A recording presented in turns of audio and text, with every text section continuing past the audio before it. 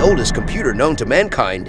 In 1902, a weird mechanism was found in a shipwreck by fishermen near the island of Antikythera. They also found different coins in the shipwreck, which dated back to 86 BC and 67 BC. That's how scientists could tell that this shipwreck happened a long time ago, around 2,100 years ago. When scientists first saw this mechanism, they didn't know what was inside it.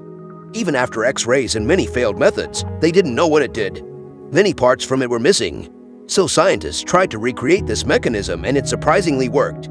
After decades of work, we now know what it does. Around 2,100 years ago, Greek scientists invented an ancient Greek analog computer. This computer could accurately predict the astronomic positions, motions of the sun, the moon, and possibly other planets too, and it can even predict eclipses. Because of this, the computer could be used as a calendar. This thing could do things that were nearly impossible at that time.